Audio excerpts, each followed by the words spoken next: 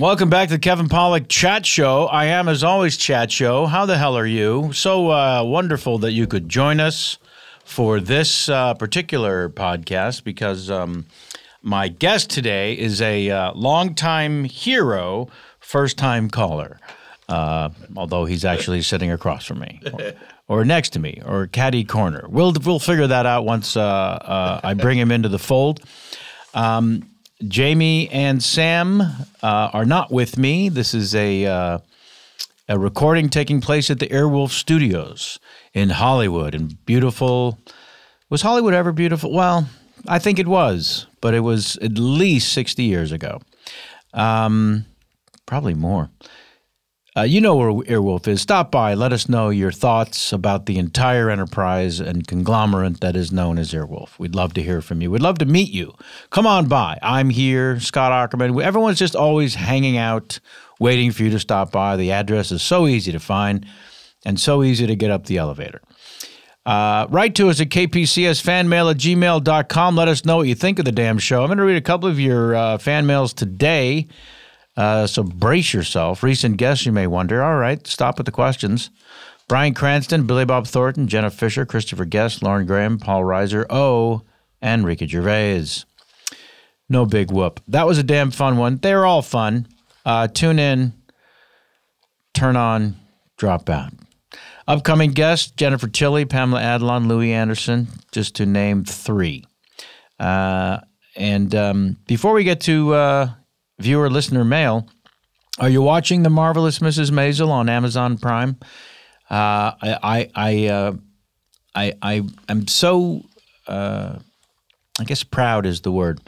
I've not been proud, so I think that's the word I'm thinking of my work in a very, very long time.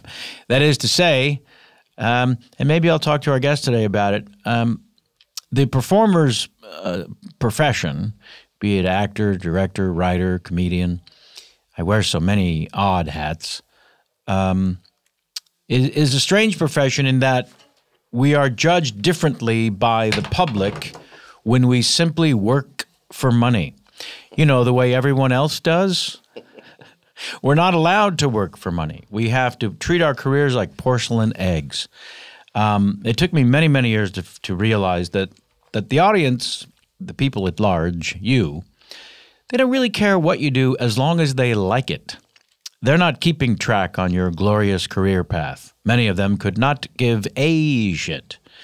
As long as they like it, whatever you do. I hosted a game show once, and I thought, this might not be the smartest career move.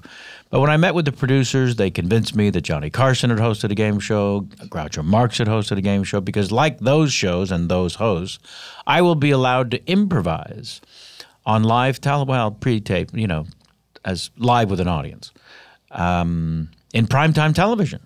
And I thought, okay, that's reason enough. Plus also, I could do 10 episodes in a week, and that would be 10 paychecks in 1 week.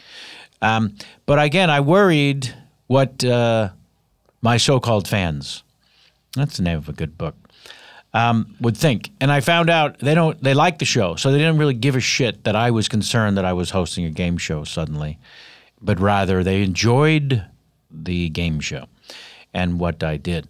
And so I stopped caring as much about the grand scheme. I probably stopped caring long before that, what the grand scheme was supposed to be, because I believe every now and then you just got to make the donuts, which I've made a time or 12. But it is weird that in our minds as performers within the industry, and by that I mean the business, we're not allowed to simply work for money, to work for a living. We have to choose things that will serve the trajectory and the good standing. And there you go. So The Marvelous Mrs. Maisel on Amazon Prime that I mentioned about 40 minutes ago, just prior to the rant, from the creator of the Gilmore Girls, Amy Sherman Palladino, and her husband Dan Palladino. These brilliant writers. It's lush, it's beautiful, it's a period piece that takes place in 1958, and ultimately is involved in the beginning, the origin story of a stand-up comedy career of this woman in 1958. And, I mean, it starts in the setting as the Upper West Side Jews, and it's very Jewy Jewington. And, you know, she breaks from the pack and ends up down in the village at this place called the Gaslight, where there's a Lenny Bruce character, and he's wonderful. Luke Kirby is the actor's name. And yeah, it's a beautiful show. It's stunning, gorgeous, and so well written. And it's probably the best reviewed show I've also been in 25 years. A love letter from the New York Times. I don't remember the last time I said that. I really, truly don't. The Marvelous Mrs. Maisel. All right, you trip over the title. I'm not going to argue with you. But once you're watching a show, who gives a shit what it's called? You know what I'm saying? Do you? Again, write to us at kpcsfanmail@gmail.com. Now, your letters. The first one is actually from Danny, D-A-N-I, which always makes me think a woman. If not, sue me, arrest me, and throw me in man jail. I love you, says Danny, on The Marvelous Mrs. Maisel. Hey, look at that. I've never heard you talk so fast. Yes, Amy Sherman Palladino and Dan write for people who talk very, very fast. Danny continues, I've been a fan of Gilmore Girls forever and became a fan of yours when I listened to your interview with Lauren Graham earlier this year, when you talked on the podcast about being involved in Amy Sherman Palladino's new show. I was eager to see two of my worlds collide. I hope to see more of you in season 2, and an interview with your Marvelous Mrs. Maisel castmates creators would be exciting to hear. Graciously getting out of your face, Danny. Well, thank you, Danny. Unbelievably sweet and intelligent and appreciated. You will see more of me in season 2. That is all I'm allowed to say at this point. Announcements to come. Next letter. And also just utterly flattered. And tell everyone you've ever met, Danny, to watch the show. It would be wonderful. Although apparently we're doing extremely well in the Rotten Tomatoes ratings. This is something I also haven't said since the Rotten Tomatoes became a thing. People would tell me about, oh, we got this, we got that on Rotten Tomatoes. Never tracked anything I was in. You know why? Yeah, you do. Didn't think the number would be that impressive, so I wasn't interested in any bad news. We are in the mid to high 90s on the Rotten Tomatoes with the Maisel, whatever the fuck that means. Hello, Mr. Pollack. I'm a huge fan, but is there need to gush? Let's see who's writing this. This is coming from Sean. Yes, Sean, there's always need to gush. There's a particular article of clothing that I have been vintage hunting and web scouring for. Well, it's been quite some time now to no avail. I'm writing to you because, what? Because I have a clothing shop? I read on. I want the same type of Porsche jacket that you wore in The Usual Suspects. There are 4 reasons why. Before I read them, I'm going to predict I care about one of them. 1, it's a fucking badass, unique article that immediately conveys a sense of individualism, cleverness, and a heightened awareness of retro panache. Wow. That's heavy, man. Number 2, it reminds me of someone from my childhood with the aforementioned qualities that I can't quite recollect. My best guess is that it was from my first dirt bike mechanic. All right, Sean.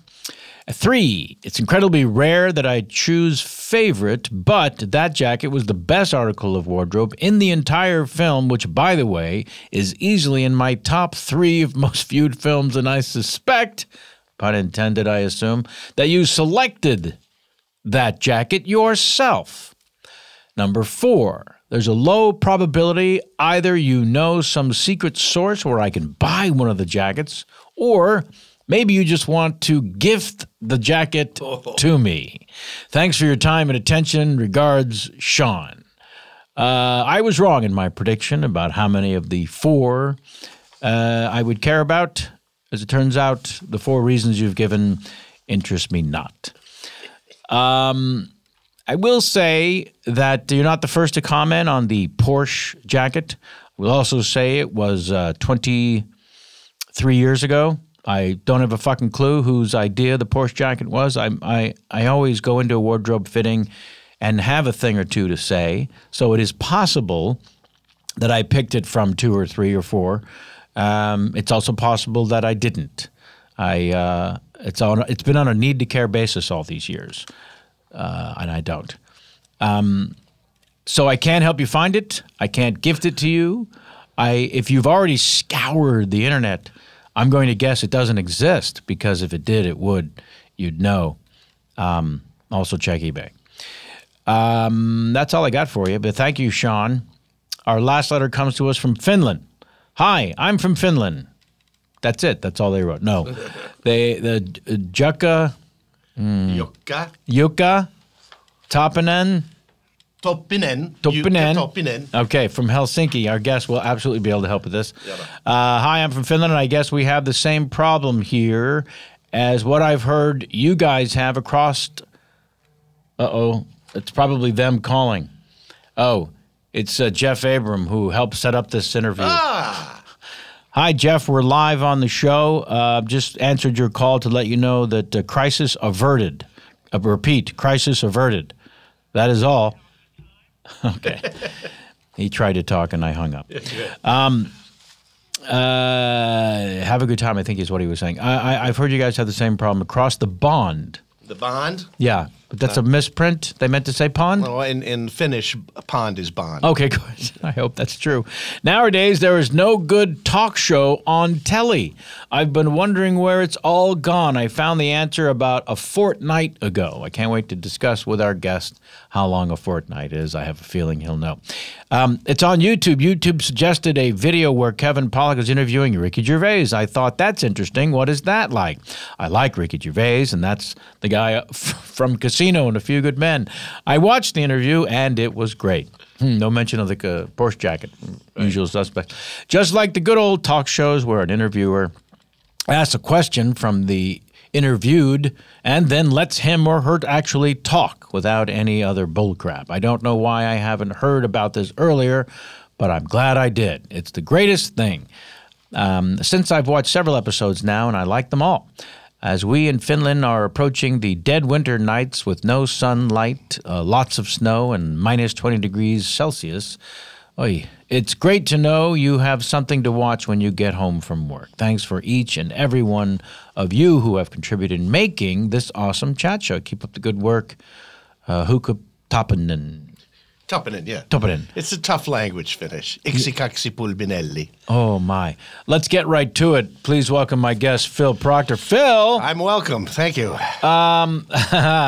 So you've spent time in the Finland? Yeah, I was married to a Norwegian. I'll say. Yeah, well, giftet med en Norge-pika, say. Wow. And my daughter is very beautiful, accordingly, you know. Sure. At least half of her is really beautiful. Cashed in at the Gene Pool Lotto, did you? Oh, boy. I tell you, that Norwegian strain can be, but, you know. And part of it is because of those dark nights. I've been in minus 20 Celsius. In Oslo, it actually froze the fjord in waves. I saw frozen waves because a fjord is a combination of glacial water and salt water. That's correct. So it was frozen waves. It was like time was stopped. Yeah, that would be eerie. It is. It was very eerie. In one area and out the other. Uh-huh.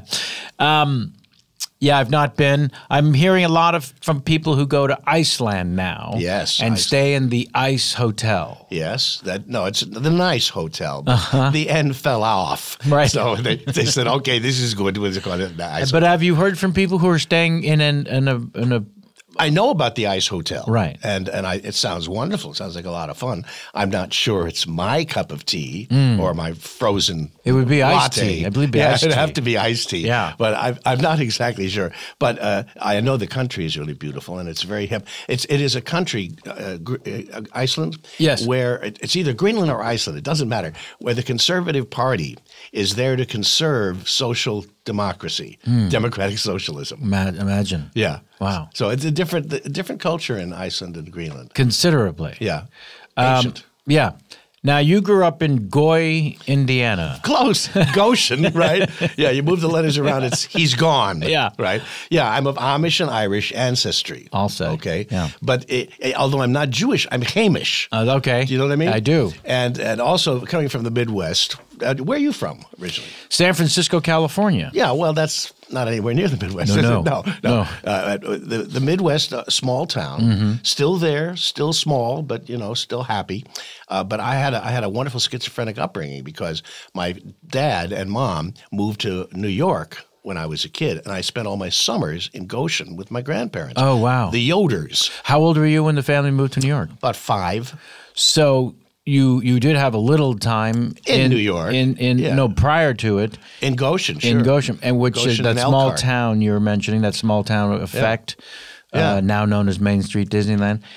You then moved to New York. Yes. How startling is that for a 5-year-old? It was all of it was normal. When you're growing up, Sure, it's normal. Whatever it is, there's no awareness. And it can be a horrible life that you're leading, but it's normal. It's the norm. You have to learn to live with it. I had a gifted, beautiful life. Both of my parents could have gone into show business. Really, my dad became a lawyer because his father, Robert E. Proctor, who was a state senator of Indiana, in Elkhart, and was responsible for actually exposing the Ku Klux Klan in northern Indiana in the 30s. He wanted Dad to be part of the law firm. Right. So my father, who was really an outdoorsman, who wanted to spend time in Arizona, was forced to become a suit. Really. Wow. And that damaged him in a particular way, but it was also kind of wonderful because when a little adjustment that he made was to become an entrepreneur and to find inventions. So he would come back to the house with like a Polaroid camera. Yes. Which, whoa, what's this? Or a transistor. He brought me the first transistor. What? So this is going to replace, the glowing tubes. So I had, and also he had show business friends.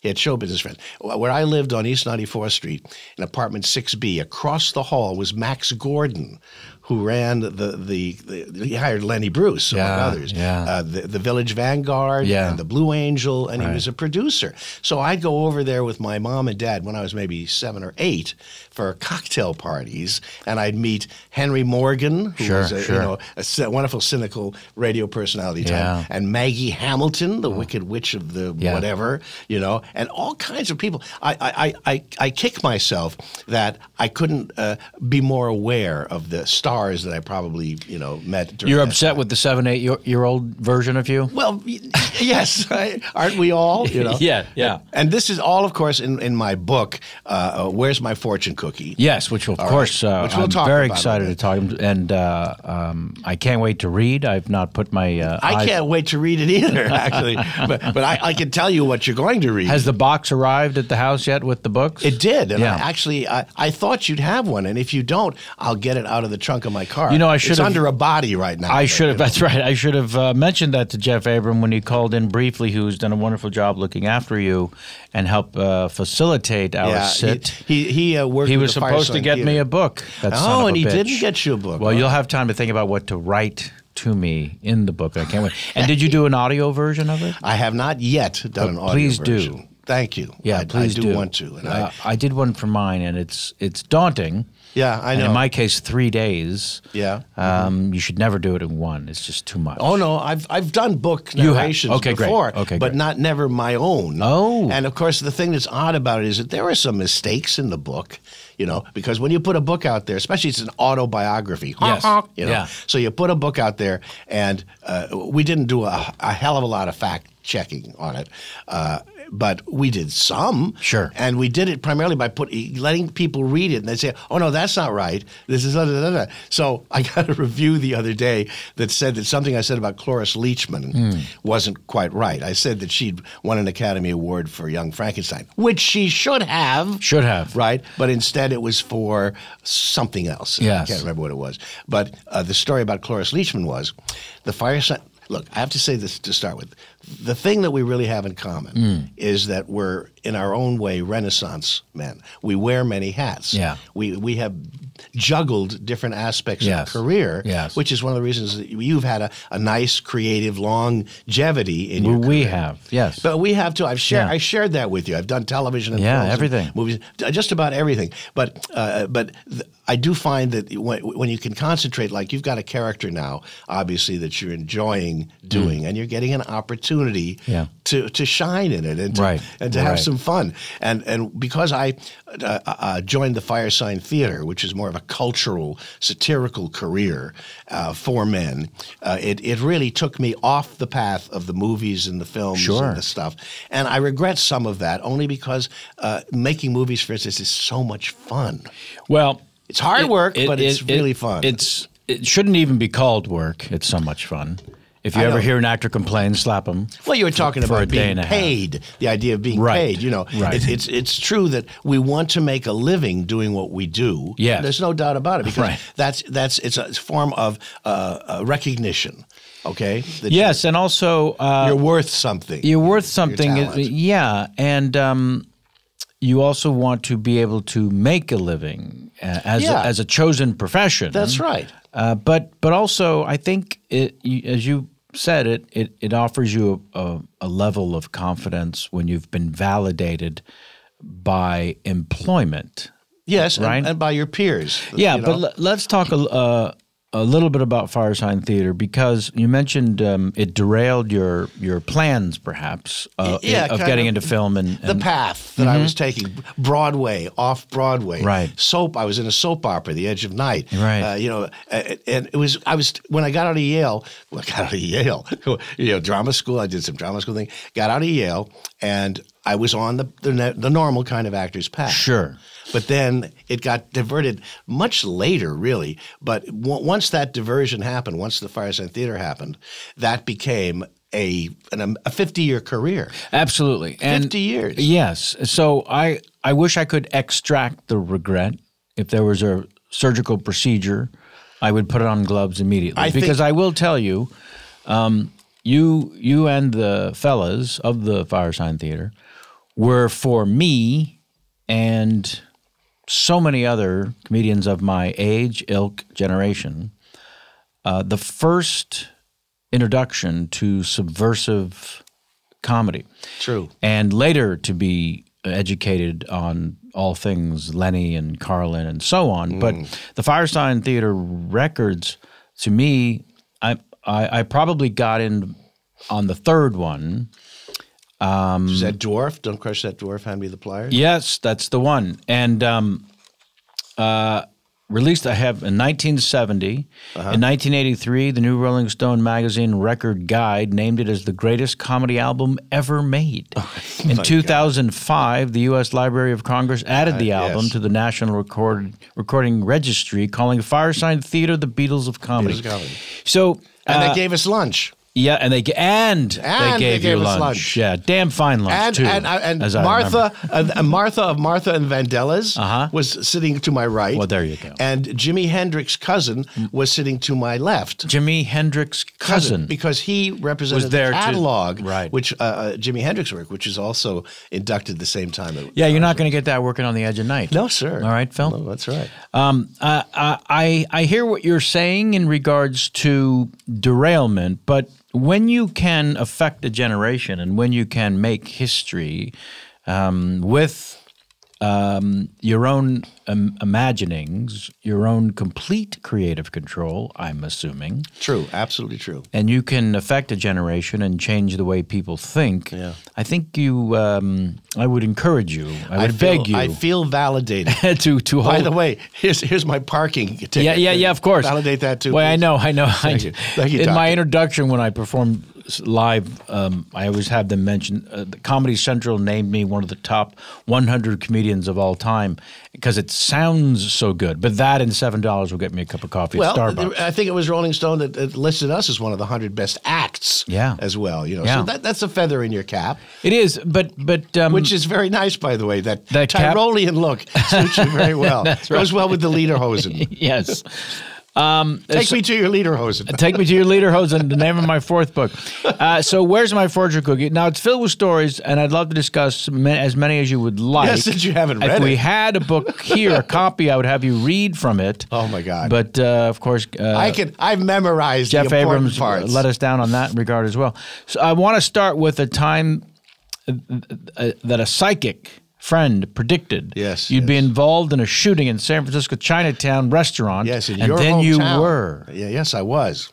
So let's go with the prediction first. Okay. Let's go in chronological order. Your friend is a psychic, and the psychic predicts... A very pretty psychic. Her name was Sharon. But what happened was, see, the thing about the book, since you haven't read it, the thing about the book is, but this you'll relate to, it's about all the people and the funny connections that we make, especially in our level of work and the kind of people that we run across. It's very empathetic. Yes. And in the book, I've really tried to be honest about all of these bizarre coincidences that have happened to me that led me into the Firesign Theatre career. Okay, good. So Sharon... there was a time when Firesign was just getting started, not too far from here on Columbia Square. Wow. We were recording in old radio studios in the old Columbia building, and which they later converted into A&R offices when the record industry started taking off. Sure. But anyway, we were recording our first records in radio studios, and that gave us a tremendous freedom, and we began to get well known. First of all, we were given a special contract, and the contract gave us unlimited studio time. It's crazy. Which is what it is. And that's one of the reasons why we could make these complex layered comedy recordings, because we were not being charged as producers for our studio time. A guy named John McClure at Columbia made that possible.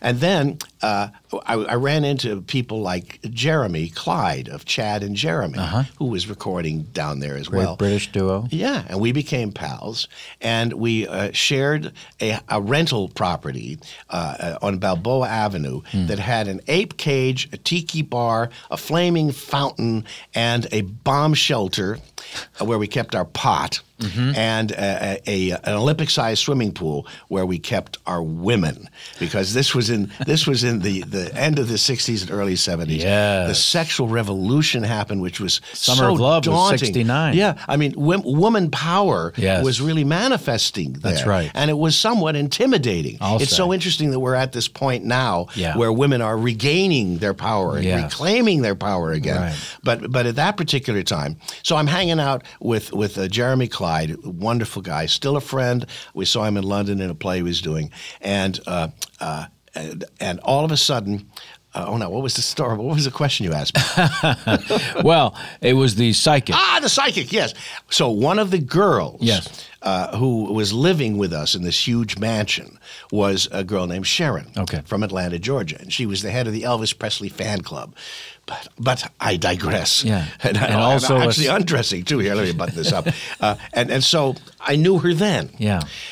Many years later, after Firesign Theatre had gone through really a very successful evolution, and I had branched off with Peter Bergman, who was the founder, creator of it, from a show called Radio Free Oz on listener-supported radio here in Los Angeles, where I first reconnected with him because we'd gone to Yale together. It's all in the book. It's very confusing. It's a long, confusing. It's not confusing. It's not confusing, Wonderful. but it's a thread. So many years later, we're touring, Peter and I. Right. And we're going to play the bottom line, or the bitter end, or the bitter line, or the bottom end, I can't remember, in New York. And we had just performed in Chicago. We were going to be interviewed by Alger Hiss's son, Tony Hiss, for the New Yorker magazine, because we were doing some alien characters. Oh, wow. And while we went on the plane trip, we ran into Steven Spielberg, who was scouting locations for Close Encounters. And we'd already known him because he used to hang out with us at a place called The Farm. All these connections. Yeah, unbelievable. Beautiful. So anyway, I'm in Chicago. We performed in Chicago, and I looked at this newspaper. Was it Mr. Kelly's by any No, chance? it was The Quiet Night, I think. Okay. It's called The Quiet Sorry. Night. And I look in the newspaper, and there's an article about this guy named Uri Geller. Sure, I remember. Uri Geller, right? And he could bend spoons with his mind. That was his thing. He could bend spoons with his mind. Stop watches and everything. So I said, I got very excited. I said to Peter, who wouldn't? Yeah, who would? A man can bend spoons with his mind. And we're playing aliens. He was was also in contact with aliens in the desert in Israel. He's working with a guy named Andrea Baharic, blah, blah, blah, blah, blah. And so I get very excited. I said, we got to meet this guy. Yeah. We get maybe some materials. So we go to New York. I get to the club, and there's a message for me. And it's from Sharon, and it's like a Woodstock area code, upstate New York or something. And I don't know a Sharon. So the message is, Uri Geller wants to meet you. Yeah. Folks, you should have seen his eyebrows go up. Yeah. Okay? Yeah, no, that's an incredible Luckily you're wearing message. a hat. Yeah, that would have gone off my head. Oh, my God. So, yes, so there's this message. So I put material in that night. I said, Uri Geller, born with a bent spoon in his mouth. Blah, blah, blah, nice. blah. And, of course, after the show, I immediately called this mysterious person. Sharon. And it's Sharon. It's Sharon. She's now been married. I'll say. She has a kid, and she's changed her name, To Sharon. To Sharon. But she says, I'm up in Ossining, New York. And I said, on bail, no. I'm up in Ossining, New York, working with Andrea Baharic and Uri Geller. In this higher mind studies and everything. Would you want to come up and see me? Of course. Yes. So I get my way up there, and we spent a wonderful evening together. And during the course of that evening, she said, she got very serious at one point. She said, I'm sorry, I don't like to tell people bad news, but I think you need to know this. You and Peter are going to perform somewhere, and after the show, you're going to be involved in a shooting. People will be killed and wounded around you, but you and Peter will escape unscathed.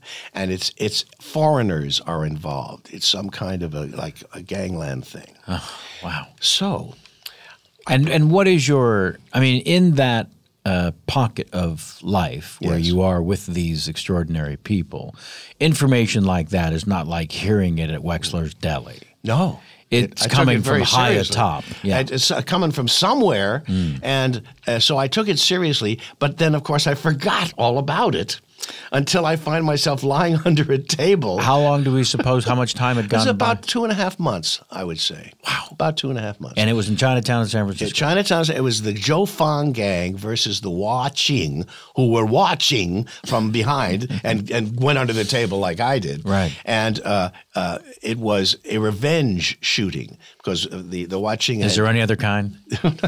No, I guess not. But unlike the Italians, it wasn't neat. See, it was messy. The 3 guys, one with a machine gun, bum, bum, bum, bum, bum, bum, bum, bum, bum, just never stopped, and a shotgun and a pistol, and basically the people who were killed and wounded, 5 killed, 11 wounded, were all innocent people because the Watching gang were behind me, and they all just filed out when the guys finally left. But that morning, I had learned that my Norwegian wife, Barbro Semingsen, was pregnant. All right, which is why she did not come up to San Francisco with us, and which is why I ended up in the restaurant because otherwise the life would have changed. Yes. So I'm lying under the steel column of the table, and there's a drawing of it on the cover of my book. Here, I'll hold up an invisible. Oh, it's beautiful. Isn't that great? Who did that drawing? Bob Grossman. Okay, great. Who was Peter Bergman's roommate at Yale. Wow. What? That's crazy. And it did the dwarf cover, which shows us as astrological fire signs. All right, so I'm lying under there, and the shooting is going on, and people are dropping and screaming, and glasses and I'm thinking it was yin and yang. I'm thinking I'm either going to be a father, and that's going to be a responsible trip, or I'm dead, in which case I have no responsibility. That's right. Right? And I really don't have a lot of choice right now over which path God is going to open that was to being me. decided for you. Yes. And the path that was, thank God, or if you believe or not believe, I don't care. Thank somebody. Anyway, it was a wonderful outcome because I survived, Peter survived. The guy who brought us in, Dr. Bill Alexander, however, had been shot. Oh, yeah. A machine gun slug had ricocheted off the floor, entered the heel of his boot. You had to squeeze his boot to see where the bullet went in. And he's carrying that bullet 40 years later behind his knee because it was too much trouble to take out. It went up through his boot And ended in the back of his knee. The back of his knee. And this was 40 years ago, September. Maybe that was the other magic bullet. Yes. Now, when you're under the table, does Sharon cross your mind? I've been under the table a lot, Kevin. I understand. I'm sure I'll meet you there sometime. This particular time. Oh, yeah, but this was, yeah. Did Sharon come to mind in her prediction? No. No. Because I was going to say, if it did, it'd be wonderful, because in the prediction, you're going to be fine. Yes, that's true. Yeah. And I think in the back of my mind, that was happening. Because a couple of other interesting coincidences. No sooner had the shooting stopped, with the smell of cordite heavy in the air. Some guy came out with had been shot in the hand. I wrapped a napkin around his hand. In comes a cameraman and a lighting man, and they scan the scene, and then they disappear. And I look at Peter. I say, "What the hell was that? How did that?" And the next thing I know, in comes cops and medics. And they're doing triage and saving people and whatever. And that was what is that all about? Well, here's what happened. The Symbionese Liberation Army at that time. Do you remember? They were quite a force up there. Yes, exactly. They were phoning in bomb threats. Right. And so they'd phone one into that area of town because I think a Democratic convention was going to be happening or something. So the emergency equipment and the news people and the police were there, and they heard the shooting. Wow. And that's why only 5 died. Now, the co-author of my book is a fellow named Brad Schreiber. Yes. Brad just released a book called Revolution's End, which is the story of the kidnapping of Patty Hearst. Oh, my. Right. Oh, my. Yes. So there's even another strange, bizarre thing. And, of course, the title of the book, Where's My Fortune Cookie, available at Amazon. Yeah. The title of the book doesn't even relate to that shooting. No. I'll tell you just one more story. Although, how hip would that have been when the shooting stopped for you to stand and say, where's my fortune cookie? Well, we did that the next day. We performed the next day in Boulder, Colorado. Okay. Okay. And so we improvised lines. I said we were in this. By now, everybody knew about this shooting. Sure. It was the biggest shooting massacre in American history. At the time, wow. 5 and 11. Yeah. So anyway, we did material, like I said. We were in this gangland shooting. I'm sure you heard about it. Luckily, I ordered the duck, right? Nice. Right? Bergman says, and I ordered the scared prawns, okay? Bergman's mind. But we never got our fortune cookie. Yeah. Now, the title of the book comes from a memorial for Peter Bergman. Peter Bergman, who, as I said, I met at Yale. He wrote the lyrics for 2 musicals that I starred in, written by Austin Pendleton, you may know, another Renaissance man. And many years that I connected with him again on Radio Free Oz. Well, he passed away 5 years ago. Peter, of complications of leukemia. And we had a memorial service for him up north where he'd been living and in Washington State, and then down at the Electric Lodge in Venice. And at that event, one of our backers, one of the women who'd traveled and helped us with merchandise and everything, she bought fortune cookies with Peter Bergman's face on them, on the plastic outside, and inside his date of birth and death, and a line from Firesign Theatre records. Great. Yeah. Just great. Yeah. What a thoughtful thing. It gave them out to everybody. So after the service was over, I said to her, "That was really thoughtful of you, Gretchen, to do that, and it was because of the gangland shooting and everything." She said, "What?" I said, the Golden Dragon Massacre? What are you talking about?" I said, "Wait a minute, Gretchen. You're telling me you don't know that Peter and I survived a Chinese gangland shooting. Why did you buy fortune cookies?" And she said to me, "Because Peter came to me in a dream and said I never got my fortune cookie." Oh, my. Oh, my. I'm sorry. Phil, please. The book is filled with these honest things. Yeah. I know they've happened to you. I know they happened to other people. And really that, in a sense, is the through line of the book, where I might, lack in details and all. I wanted to tell a particular personal story about how how I've been aware of these things all my life. I've been very empathetic about it. Yeah. Look, we're actors. We observe people. Sure. We observe things. That's where we get our characters from. Yeah. You know, and the unexplained is happening every day all around us. Every day. Yeah. But we are more aware of it because we're conscious of that. Our job is you know, I imagine that somebody in the Secret Service might be more empathetic because they're looking and checking people out all the time. Right. You know, but even in some of the interviews that I've done to promote this book, certain people that I've talked to have told me chilling stories about psychic events that happened to them too. Right. And they're just undeniable. I'll share one with you. Please. This one guy, his grandfather passed away, and they had a service for him, or a funeral service, I think it was. And that night, he was thirsty, so he went down to the kitchen to get some water. And there was his grandfather standing in the kitchen in a golden bathrobe.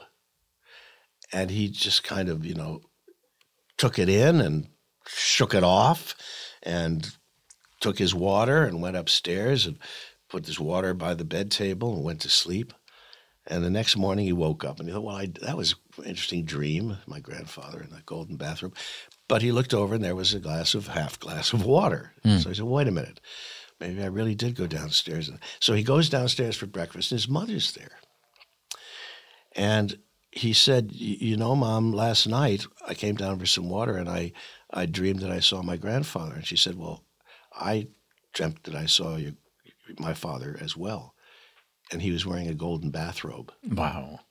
What the hell?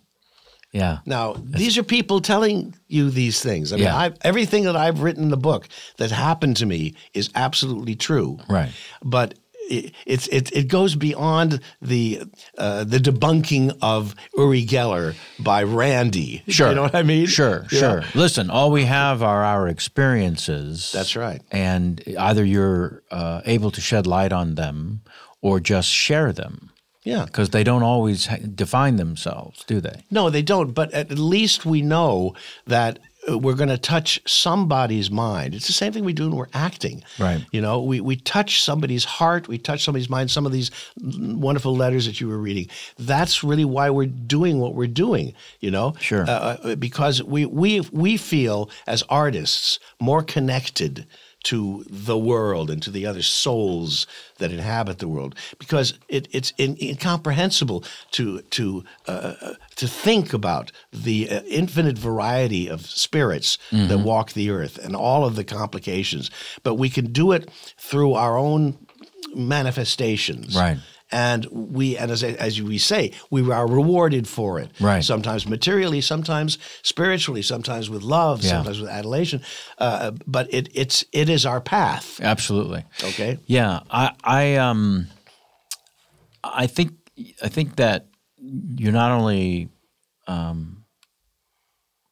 wonderfully sharing the truths and empathy and experiences that you've had, but that I'm making them up. But yeah, I think at some point you experience enough that you feel not only a desire but a need to share them and shed light on them. You know, I'm telling stories in my book, How I Slept My Way to the Middle, not just a funny title and technically still available, about working with, you know, Walter Matthau or whoever and the thing.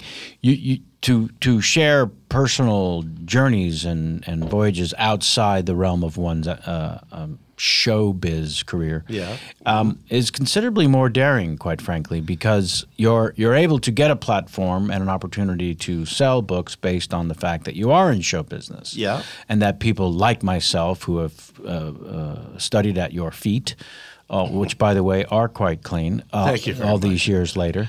And my toes are trimmed nicely, too. Aromatic. It gets harder and harder every year, Kevin. It sure does. Yeah, no, you need tools. or you need some tool who's working for you. That's right. That does that job. Right. I could use a good tool. But, yeah, no, it takes a certain honesty and openness in a way, right? Yeah, I mean, bravery is the wrong word because I think too much is said about your personal journey the same way that you felt the need to share these things. Yeah. And hopefully it touches people's lives. But you right? also you touched upon the idea. There's a certain degree of daring involved Sure. in what we do. Daring do. Yeah. Okay. I mean, for me, I don't know about your how you found your path in show business, or the show business as they used to call it. Sure. I'm in the show business. Yeah, right? that's right. Okay. Now it's the internet. Yeah, the internet. But I found it because I felt really comfortable on stage. Right. And Felt at home. Yeah, I was again, one of the lucky things about growing up in New York was that I went to this wonderful school, the Alan Stevenson School, and they do a Gilbert and Sullivan production every year, and it's a boys' school. Right. So being a boy soprano, and I'd been gifted with this ability to hear and repeat music. Right. Because my family, the Yoder family, was very musical, and there was always singing and music going on in the house. Right. Plus a wonderful surreal sense of humor, that Midwestern surreal sense of humor. Right. So I played. And you're a natural mimic, so you're picking these things up. Yeah. And I played female leads because I was a boy soprano, and I just felt comfortable in a dress, even. I mean, but I felt very comfortable with an audience, Right. And I felt at ease. And there's a doing part what I of was you doing. even at that young age that knows they'll laugh Instantly. They'll know they'll laugh at this. Instantly. I remember I have a friend named Rob Lewin, who is a bassist, and he's married to Phyllis Katz, who is a wonderful groundling comedian and Indeed. teacher. And he went to grade school with me and everything. He remembers certain things that I did when I was a kid in school that I don't remember. Mm-hmm. Apparently once I was forced to eat on in those days, in a school, the auditorium was where you had your meeting in the morning, where we had our orchestra rehearsal. It's the stage that we performed on. It was also a gymnasium, Right. and it was a cafeteria. Wow. Multi-purpose room. Sure. So apparently, I cut up. I cut up my meat. I was doing something silly with my food, so I was forced to eat on stage. Aha. And he says that I turned my back. I was eating on stage with my back to the cafeteria, and I made everybody laugh. I did something Right. that made everybody laugh, and because again, I didn't mind eating my meal. That was not punishment on to the you. stage, Yeah. in front of everybody. It was Right. fun. Yeah. You know, and the first. Oh yeah, you talked about the being paid. Yeah. The first job I did, I was a child actor. I was like 9 years old. I did a show called Uncle Danny Reads the Funnies, which Elliot Gould was also on. He was a child actor. Oh, wow. And it was before the union. There was no American Federation of Television Right. and Radio Artists. And this was a live television show. Wow. Not pre-taped. No. It was live. Yeah. And we would improvise to the funnies in the Daily News. And it was shot on down at WPIX TV. And we were paid because there was no union in the sponsor's product. Right. Which is very common in those days. Sure. Hurdy-gurdy oranges. And you got a bunch of I them. got a bag of hurdy-gurdy oranges. That was my first Professional. job. My first professional performance was For monetary value? for More oranges? for love. For love. Was I was a baby back in Goshen, Indiana, back from the hospital. I don't know how old I was, but I was still a baby, and my grandfather was singing a nice militant Christian hymn, "Onward, Christian Soldiers," something Find like the that. Jews. Right. And I hummed it back to him. Wow. Okay. And he was so startled by this that he brought me downstairs, and I repeated this, apparently, this is what my family says, for the family that was Right. there. And Kevin, that was the last time I ever worked for free. That's right. Even for your family. Yeah, that's right. Or especially for your That's family. right. But that was because I received the gift of mimicry Yeah. and music. Right. Well, it turns out every child learns to speak by mimicking the That's sounds. correct. And then some of us are freaks, and Yep. we never stop. That's true. Yeah. I speak 7 languages, more or less now. I do too, but I can only say the check, please. Well, that's good. And where's the bathroom? No, mine was always, "I love you." And please don't arrest me. Right. I always because of that ability, I always had the ability to hear and repeat, like a little tape recorder in my head. It's a gift and a curse. It's a wonderful. Well, it's more of a gift than a curse, I think. Sure. For me, the curse is that I'm not living in Europe, right? Yes. But that gift gave me some wonderful adventures. When I was at Yale my freshman year, I joined the Yale Russian chorus because I'd been studying Russian. And so I could sing, «Dolba ulica metelica metет, za metelice, mой milenький идет». And I'm singing with all these guys. These great First of all, Russian that songs. is beautiful. Second of all, I can't believe you remember it all these years later. Third of all, thank you for stopping when you did. Otherwise, we'd have to pay rights. That's right. And we don't have a budget. That's right. So those would be the last rights because you wouldn't be on the air anymore. Exactly right. But the fact was, the Yale Russian chorus went to the Soviet Union. And my so did you. Year. Yeah. I sure did. Yeah. I sure did. And so we would sing on street corners and public squares, and then we'd be surrounded by curious Soviet citizens asking us, questions like, how old is Ella Fitzgerald? What the? Yeah, right. Why do you encircle us with missile bases? How much does it cost for a quart of milk? And have you tried the chicken Kiev? Yes, I did. I actually did. And and you're 19, 20 years old? The feet were attached. Yeah. I was 18. It was 1959. 1959 году. That's 1959. 1959. See, recognize it.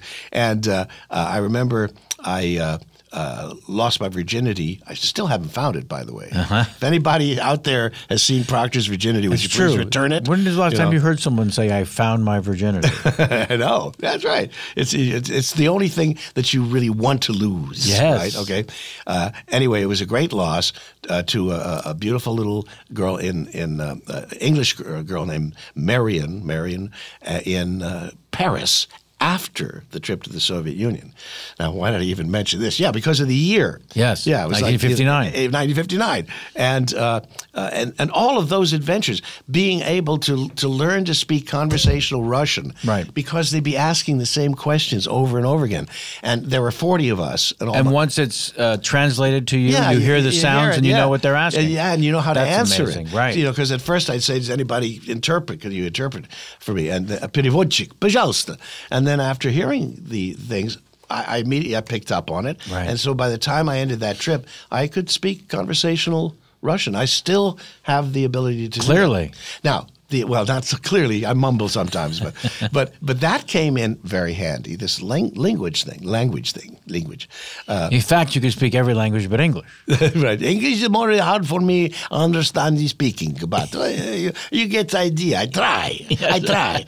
So when I started doing ADR work, looping and dubbing, adding voices to films, right. I would get a lot of work because they'd say, okay, Phil, this movie takes place in Russia, in London, in France, and in Brooklyn. Okay, I can handle that. You know? And so I would often get all these wonderful television jobs. And if you go to my IBDM, whatever it's called, IMBD. I have a BM. IDBM. Right, IDBM. IBDD. You'll see this huge list of stuff that I've done. And almost all of it is adding voices to all these wonderful movies. However, I did also then get involved in Disney and Pixar films. Right, and also the Rugrats, which has run for how many years now that you've been doing 14 years. that? I was Howard on the Rugrats. Yeah. We did it so long that they had to put gray into our characters' hair. Wow. When they did the Rugrats all grown up segment, all of the parents had streaks of gray or white in their little cartoon hair, Right. But that was a nice a long gig. But again, the variety is really what I've enjoyed most about my career. Yeah, so I have to take you back to my youth. It's 1970. I'm 12 going on 13. My older cousins, the Zuckers, in San Mateo, California, a lovely suburb, were 17, 16, and they were of age, and they were smoking pot with their friends, and they had also enjoyed the summer of love. And this 12, 13-year-old version of me is just fascinated by these 16, 17-year-old kids who are at a perfect time in their lives in this movement in the San Francisco area where the hippies were basically born, That's right? right. Yep. And they also have a great sense of humor, and they turned me on to that third album that came out in 1970. And I remember I wanted to hear Nick Danger, Third Eye, over and over and over again for one tiny little, and it's funny, the little things that stay with you.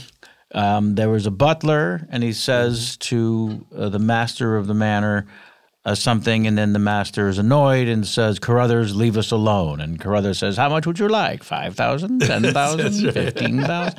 And that one little wordplay, Little wordplay, yeah, stuck with me for the rest of my life, and also in terms of writing and just in terms of setting up a misdirect joke. It inspired you, yeah. It truly did. Yeah. That was Catherwood, played by David Osmond. Cuckoo, cachoo. Oh, right. We did some Beatles references. Yes. That was the album, by the way. That was the second album. That was How Can You Be in Two Places at Once When You're Not Anywhere at All, which is like us right now. That's right. And also known as the Marx Lenin album. Yes. Because we had Groucho Marx and John Lennon. That's right. In a Russian-style propaganda poster. Okay? That's right. And in that particular album, we reached a wider audience because people could identify with the form of the parody. Yes. It was, all detective That's right. radio noir shows and movies. Prior to that, it was a little harder for the general public to figure out what we were doing. What the hell you were doing. What the hell we were doing. Yeah. And then... And how did that actually begin? How did it begin? Yeah. Because we were on the radio a lot. Right. We did a lot of radio. Right. After KPFK and Radio Free Oz, which was Peter Bergman's creation, the first counterculture nighttime call-in talk show. Was Harry Shearer? No, that's a credibility gap. Credibility. And that's when we went after you guys. KRLA. Okay, right. We went to a commercial station, KRLA, with Radio Free Oz, and Richard Beebe and Harry and the other boys would do a parody of the news after our show. Right. And that was the beginning of the credibility gap. That's right. Okay. I have to follow this little thread here. Well, no. So So the reason why Nick Danger happened, was because we were fired from a radio station. We were going to do it as a radio pilot for a series. Nick Danger, Third Eye would be part of the Firesign Theatre Oz radio show, okay? Right. And we showed up at the station. It was either KPPC or KCCP or whatever. And the doors were locked. They had overnight changed their management. Oh, of course. And they'd gone, I think, to Hasidic Cowboy radio or something. And this happens. Tough to beat, by the way. Tough to beat from comedy and rock and roll. And we coined the phrase because of all of our radio experience. Radio is a heartbreak. Now, listen, if you go to the Firesign Theatre website, firesigntheatre.com, there's one book that we put together called Duke of Madness Motors, which has an MP3 of 80 hours of our radio show. Well, there you go. Please do this, folks. Yeah, and there's more. And I'll give you one of those too. And there's more. If you go to the website, firesigntheatre.com, there's an old radio there, icon. And if you click on that, you can hear Firesign Theatre stuff 24/7. Oh, my. Yeah, there's a company called Muse, or Musiter, I think it's called, which is streaming Firesign Theatre stuff. As they should be. Which it's odd because, again, a 50-year career, all right? That means a lot of our fans are dead. Sure, but I thought deaf, I want to encourage people who were not familiar with Firesign Theatre prior to this podcast to do yourself a solid if you want. Thanks. If you want to know why I made such a big deal about they being my introduction to subversive comedy and even what that means. That's It's not just clever wordplay. We were deprogrammers. Yeah, we really were. But while entertaining and being ridiculously funny. Yeah, and we were inspired by the Goon shows. He stopped on a dime. Unfortunately, that dime was in the Mr. pocket. Coco's pocket. That's right. That's right. Yeah. We were inspired by a surrealistic comedy program that we all the four members had in common called The Goon Shows. The Goon Show, yeah. With Spike Milligan and Peter Sellers. Yes. And again, you can Google The Goons. As you should. should. I advise you to Google the Goons anytime you can, and you'll hear some of the craziest comedy you've ever heard in a half-hour format. And they were on the air in England during all the war years and into the 50s as well. So we shared, the Firesign Theatre shared a love of radio, growing up on listening to radio, the love of the imagination, the movies for the mind, but we also shared a certain love of surrealism and technical virtuosity. Right. And we were given an opportunity, because we didn't have to pay for our studio time, Yes. to do these wonderful, complex records over a long period of time as the technology evolved. Sure. Right? Because when we started, the tapes were something like, I don't know, 12 track or 10 track tapes, and it was plastic tape, folks. Wow. Right? And then they got bigger and bigger. They got to be 15 tracks and 25 tracks. And by the time we finished, there were these huge reels of tape, like 2 inches wide, with 100 tracks on them. Unbelievable. And then it all went away. Oh, right. Everything became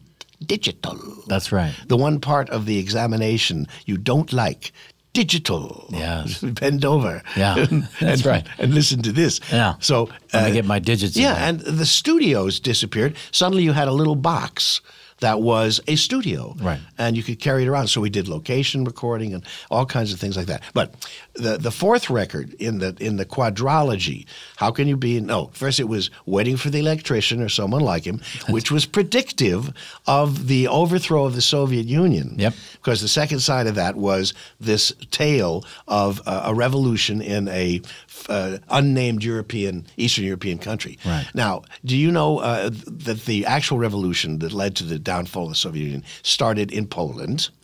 And it was called the Solidarność movement, and the head of it was a guy named Lech Walesa. Now, the title of the album is Waiting for the Electrician or someone like him. Do you know what Lech Walesa's job was? Electrician. Yes, he was a ship's electrician in the Union. We didn't know that. No, you made it up. We made it up. We made it up because... And then made it happen. It made it happen. But there's lots of stuff like that. Sure. Really weird predictive stuff. But my favorite, and I'll see if I can demonstrate it to you, is in I Think We're All Bozos on This Bus, which predicted the computer revolution.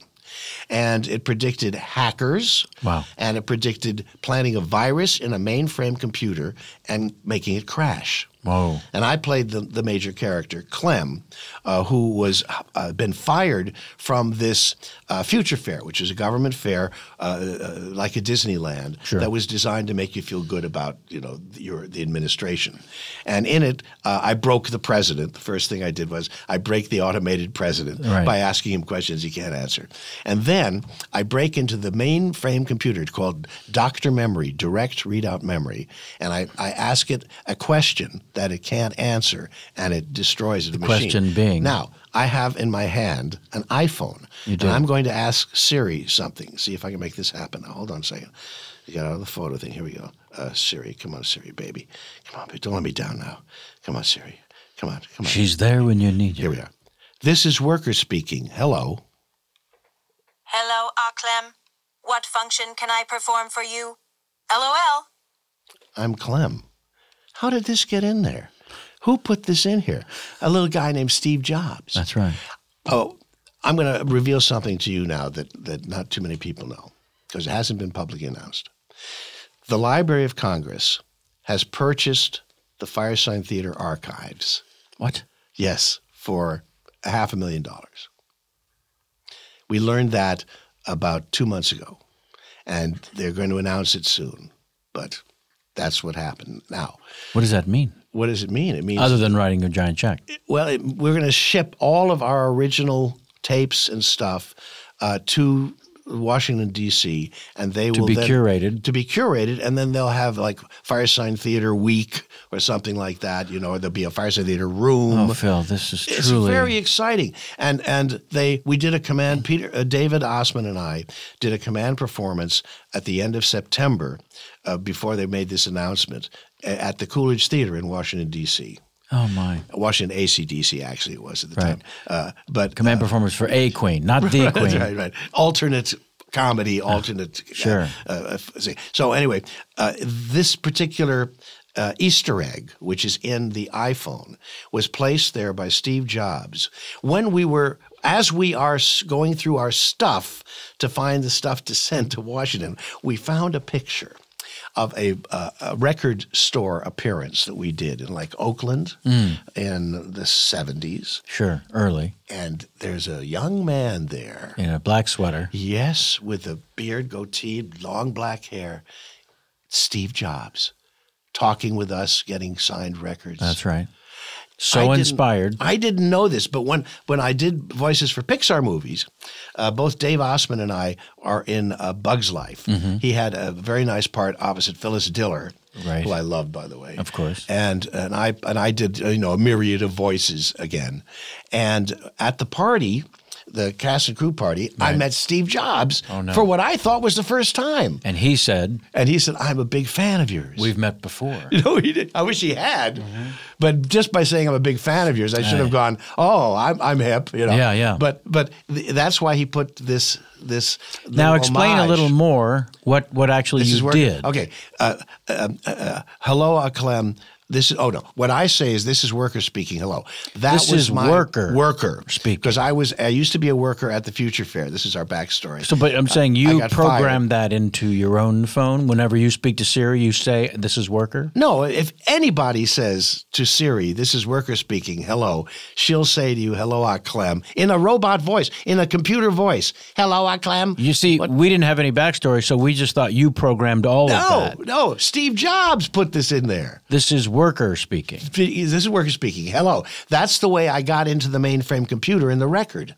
See? That's crazy. That was like the little code. I have to write this down. This is Cody, can you write that down? This is worker speaking. Hello. It'll work every time. And the question, the virus that we planted in the computer was a question, a Zen question that the computer couldn't answer in a yes or a no. Right. And that question was, why does the porridge bird lay his egg in the air? And the story behind that had to do with a girlfriend of mine in Texas who used to, named Angel. Is this a song? Yeah, Angel in Austin. Ding, ding, ding. Yeah, and she used to talk to leprechauns in her backyard in Austin. Well, don't say it like no one else does. Okay, all right, I know. And so in one of the little play sessions, the leprechaun said mischievously to her, "Why does the porridge bird lay his egg in the air?" and then laughed and ran away. And when I heard this story, I said, well, I've got to put that in the record. Yeah, no, that's terrific. It's got to be the record. And if you say that to Siri, she doesn't always do it, but sometimes she'll say, you can't shut me down that easily. Let's try. Well, I'll try it, but I don't know if she'll. Come on, Siri, wake up. Try again. Look at this. I have to open my phone. Okay, here we go. Here we go, Siri. Oh, Siri, talk. Here we go. Come on, Siri. Talk amongst yourselves, folks. Siri's sleeping. Oh. Why does the porridge bird lay his egg in the air? Okay, I found this on the web for why does the porridge bird lay his egg in the air? No. Let's see what she said. She sent me to, I think we're all bozos on this bus, for example. But is interpreted, and then there's a whole interpretation of it. But she didn't say what she sometimes says. You did say it was sometimes. Sometimes. Let's jump around a little and come back. I want to hear a little bit about, you've worked in many films, but share whatever you can about working on a movie called A Safe Place, co-starring Orson Welles and Jack Nicholson. Yeah. In New York, one of my friends was a guy named Henry Jaglom. And Henry Jaglom... wonderful filmmaker. A very interesting auteur, very distinctive. Sure. He's his own studio. Very unique And voice. he's had a very, very unique career. And at the time, he was working with the Actors Studio, the Playwrights Division. And he had written a play, which ironically is called The Snowball Tree, later became known as A Safe Place. Snowball Tree is a title that I think he got from me for some strange reason, because that's a Russian song. Oh, wow. It's called Kalinka. Kalinka, Kalinka, Kalinka Maya, Sadu Yagata, Malinka, Malinka Maya. Okay. Again, thank you for stopping when you stopping did. when I did, right. Yeah. And we performed it with Karen Black, Bonnie Bedelia, Richard Pryor, me, and Charlie Deercup, who was a wonderful character actor, and some other actors, at the Actors Studio. And Henry, his career, my career started going off into this Firesign Theatre direction. His career went into a film direction. He did editing on Easy Rider. Wow.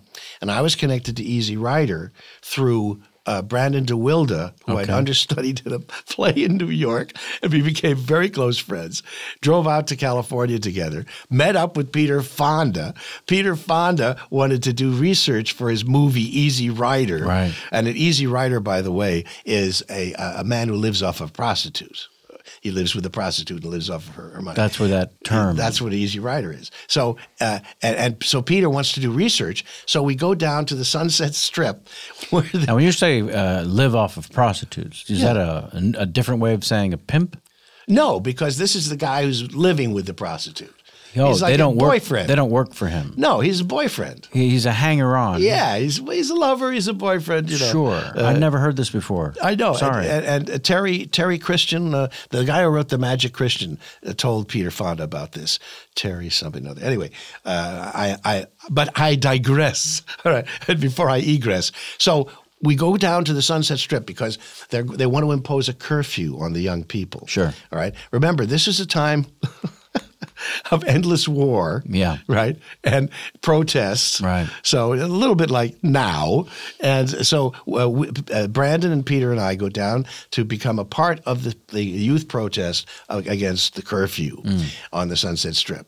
To try to keep the kids from protesting and all this. And during this demonstration, they had the L.A. cops on one side and the sheriffs on the other, and they're doing their pincher movement to create a riot, all right? And so we all just sit down. We shall not be moved. And I sit down on an open issue of the L.A. Free Press, the radical press of a time. I pull it out from under my ass. I have sat down on Peter Bergman's face. Oh, no. I didn't know Peter Bergman was even in California. And it said, KPFK newsman Peter Bergman interviews returning Vietnam War veterans. That's what prompted me to call him the next day, go down to participate in his show, Radio Free Oz, where he was known as The Wiz. Right. And I met Dave Osman and Phil Austin, the other two Firesigns. That's ridiculous. Right. And we started improvising together right from the get-go. Right. And the Firesign Theatre was born, really, from that connection to Peter Fonda. Okay, Henry Jaglom. Yes. Henry Jaglom ends up editing some of Easy Rider. Sure. So he gets a film, he gets a job, he gets a green light from Bob Rafelson. It was BBR Productions who produced that wonderful movie. And so he decides to do Snowball Tree, A Safe Place, which was originally the story of, well, Tuesday Weld. So he gets Tuesday Weld to star in the movie. Crazy. Well, beautiful. Yeah, oh, wonderful. yes. And he wanted me to play him because I play him in the thing, and that was great. And I got to audition with all these wonderful, beautiful women and everything. So anyway, I'm cast in it. And then he wanted to. He has written about this in his book, Luncheons with Orson, or Lunch with Orson. Pardon me, Orson, which I highly recommend. But he somehow wrote a part for Orson Welles. And so Orson Welles shows up in this hotel, and he goes in, and Welles knows that he's a first-time movie maker. He's never made a film before. So he's very, and he's read the thing, and I don't understand it. It was the part of a fallen rabbi, if you will, fallen rabbi. And so he spends an evening trying to convince Orson Welles to be in his movie. Right. Because he admires him so much. Sure. And finally Orson says, "Can I do magic?" Because he was an amateur magician. Right. Henry says, "Sure. Okay, I'll do it."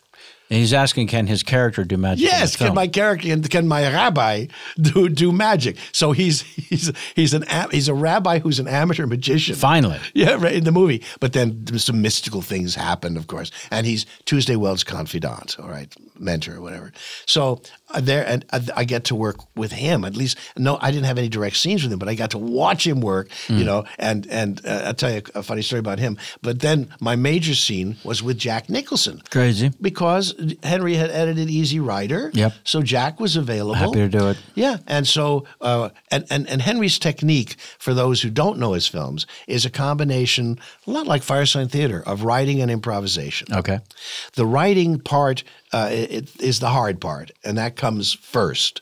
But then at the moment of either recording for Firesign Theatre or filming, and you know this too. You have a certain aspect. It depends on who you're working with, but you have the opportunity to investigate things and make it more real. Or create lightning in a bottle. That's right. Yeah. And the scene that I did with Jack Nicholson and Tuesday Weld, if you ever see the movie, was almost entirely improvised, and it was. Everybody knew how to do it and loved doing it. And so it came off so beautifully. Now, Orson Welles, and he's known for this, he'd do a movie role, then he'd hang around, okay, living in the hotel for as long as he could. And he was always writing a screenplay. He was working on a thing called The Other Side of the Wind or something. So he borrowed a correcting selectric, which is a fancy typewriter at the time, from the hotel. And he stayed in the hotel for a couple of weeks working on the screenplay, and then he left, and he took the typewriter with him. Always a good move. I said he ate it. Right? That's right. And he used to hold court every evening down in the lobby of the Essex House where we were, where they put us up, talking to young film students about movies. And I mean, he was a big generous man. Yeah, I had a most odd encounter. I'm sure they all were. Sure. Merv Griffin loved Orson Welles, had him on all the time on his daytime talk show.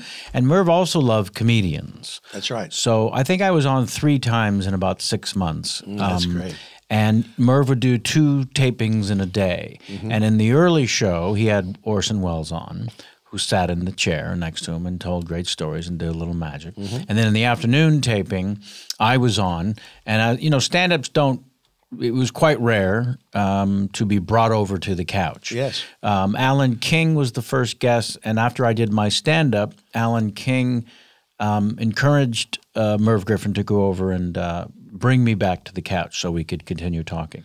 So I sat in that seat that Orson Welles had sat in only a few hours before, and that evening he passed away. Oh my God! Yeah. And Henry was the first one to find out that he'd passed away because he called him that night and he didn't answer. Right. And oh my God, that's a wonderful story. No connection whatsoever, just a weird happenstance moment in time. Well, he was so big when he died that he had to have a special reinforced chair. I don't know if Merv Griffin, he probably just had a strong chair, but when he was doing his editing and everything, because another friend of mine named Stanley Schiff, for whom I did a movie called Lobster Man from Mars. Yes. Oh yeah, I've done. Oh no, that's in here in the dossier. That's right. Absolutely. With Tony Curtis. Correct. Continue. That's why I worked with Tony Curtis. Anyway, when Stanley was also an editor, and so he worked with Orson. Yes, he had to carry this special reinforced chair because he weighed like 350 pounds. Oh, absolutely. Like that. Now it's time for 2 segments in the show. We're getting close to being out of time. I can't thank you enough. It's great fun. Tell folks to go to Amazon to get the Where's My Fortune Cookie? Where's My Fortune Cookie? That's right. This first segment is Kevin's Pop Quiz. Okay. Between 5 and 15 points possible for each of the 3 questions. Once the final score is tabulated, it will be posted on our website along with the current standing among the top 100. Are you ready? Well, I'll give it a try. Question number 1. Yes. Sammy Davis Jr. or Ann B. Davis? Oh, Sammy Davis Jr. Correct. Carl Weathers or the weather in Carlsbad? Carl Weathers. And last question, Keith? Oberman? Yes, that's correct. All right, you did very well. I'll let you know as soon as I can. Okay. I don't know where you stand in the top 100. Good. Those are very provocative, I must say. I studied at the feet of subversive comedy. This is where this comes from. And then the last... That's the smell of defeat. That is. That is exactly this. But I told you they were very clean. Okay, good. Part 2. Yeah. The second to last, there are 3, I realize, segments. This one is called Ask Kevin. So this allows you to ask me anything. And it can be sincere, silly, or neither.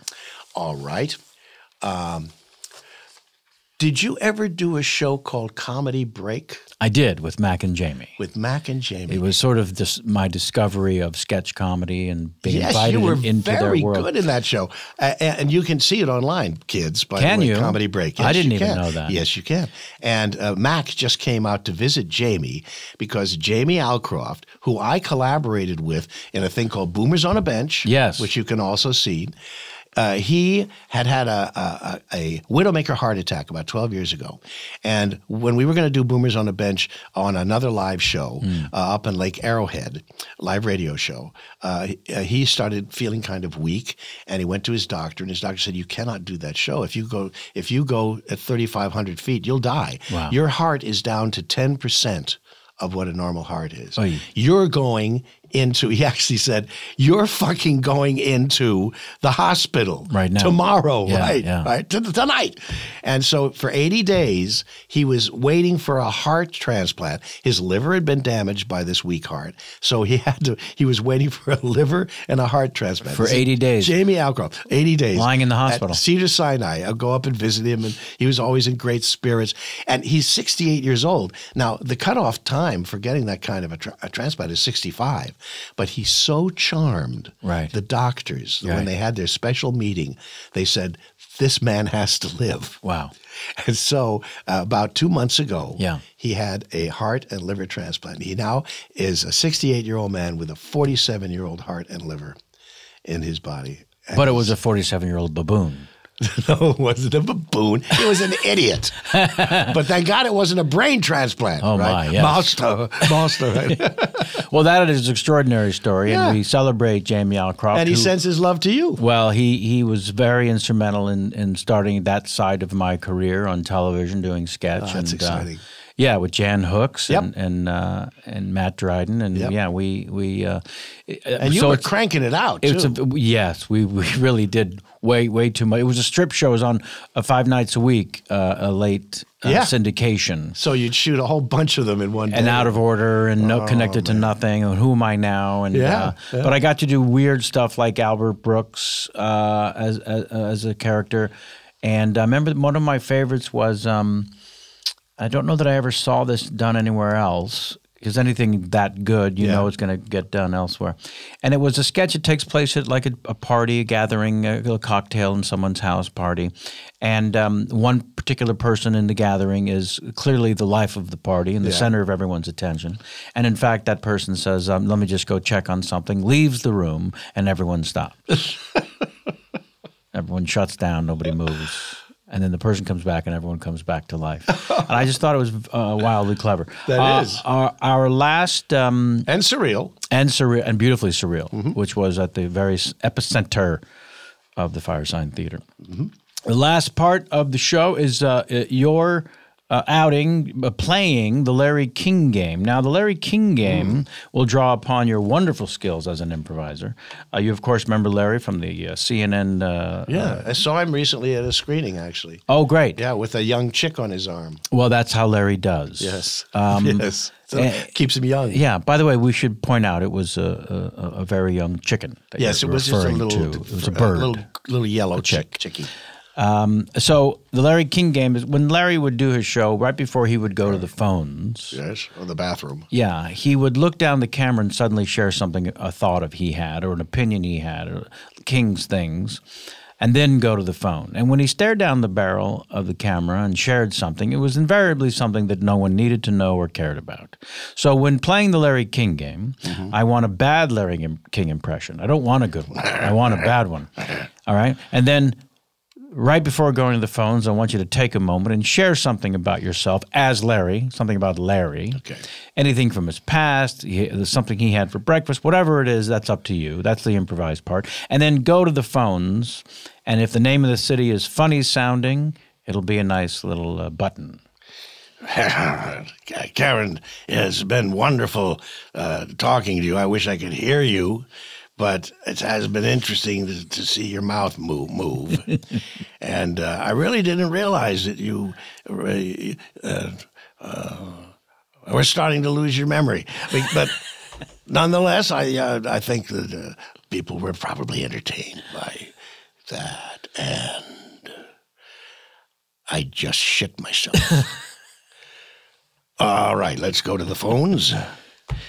Keokuk, Iowa. Keokuk! Okay, Thank you so much. That was beautiful. Oh, this is like a fantasy come true, honestly and truly. Since I'm 12 years old, listening to Nick Danger, Third Eye. And you're still 12 years old. That's exactly right. Thanks to you for bringing that back out in me. Yeah, honestly and truly, Phil, thank you so much for spending part of your Wednesday with us today. Now sit there uncomfortably while I wrap things up for the folks at home. And then I'll go down and get you a copy of the book. You certainly will. We'll be in your trunk in a moment, and I think you know what I mean when I say that. Ladies and Jews, this has been episode 334, I want to say, of Kevin Pollak's Chat Show. We'll be back in the studio with guest Jennifer Tilly on Sunday. I'm very excited about talking with her. We've done a couple movies together, and she's become one of the more revered poker professionals in the last several years. So we'll talk all things movies and TV. Chucky, one of the, I guess, series of films she's done, as well as, and great work on Family Guy and all the stuff. So that will be the last live in-studio show of the year 2017. But you'll hear more about that, and just follow us on Twitter and all those things. I want to thank Cody, our engineer here at Earwolf. Thank you, Cody. Thank you. For busying yourself for the last hour and a half while Phil and I waxed our cars. So yes, and thank everyone at the fine Earwolf propaganda agency for allowing us this beautiful desk and 9 microphones, of which we only use 2. Until next time, and as always, get out of my face.